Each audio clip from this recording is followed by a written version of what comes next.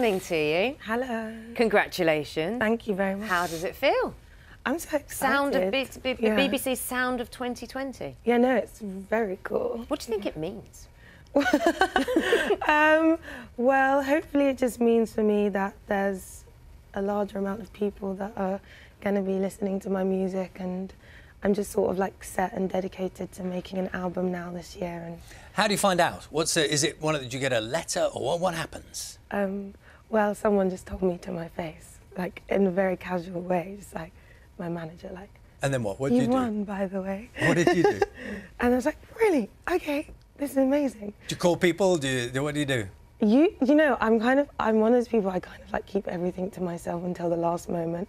Like some people that know me will just be watching this and just realise now.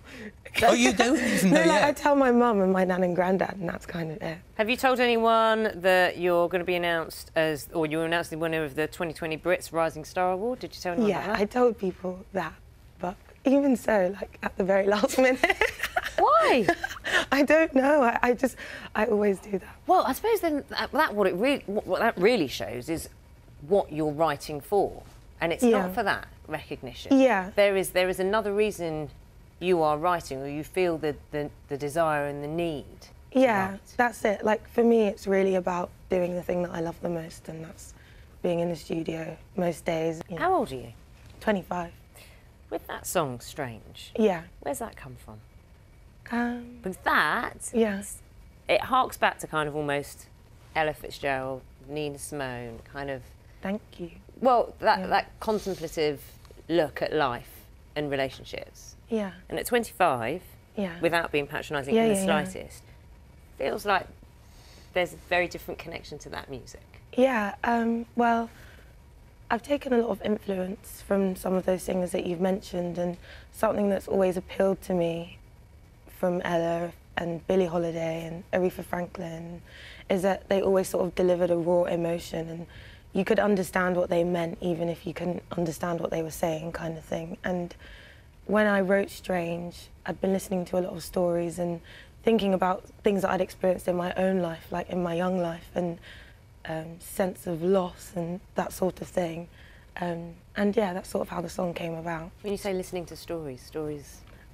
Well, actually, at the time, I was working on music in Los Angeles, and there were a lot of fires at the time, and we were listening to the radio, and there were all of these families speaking about everything that they'd lost, and it kind of reminded me of some things that I'd experienced growing up. So, seem like a very chilled person, if I may say. Would that be right? Yeah, I guess I am. I am quite relaxed. I mean, obviously, I have my moments. Like what? What does a moment look like?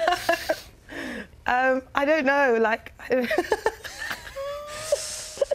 Well, we'll just leave that to everyone's imagination then. You have your moments. Leave it out there. Everyone has their moments. What's next then? What's next? You've got your new song, Stop This Flame, that's being released. Yeah, that's out today. Today? Yeah, it's out now. We haven't got preview clips, so we'll just have to go That's out, get it. And then you've performed Glastonbury. What's the next big thing for you?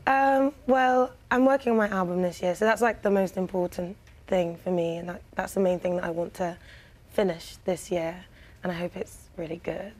And just more shows. I'm playing Shepherd's Bush Empire at the end of April this year, and so yeah, hopefully we just keep doing stuff like that. Well, we wish you very well, and everybody knows now. It's out there, OK? Yeah, you can't keep it a secret anymore. Celeste, thank you. Thank you. The single, I mentioned it, is called Stop This Flame. It's out today.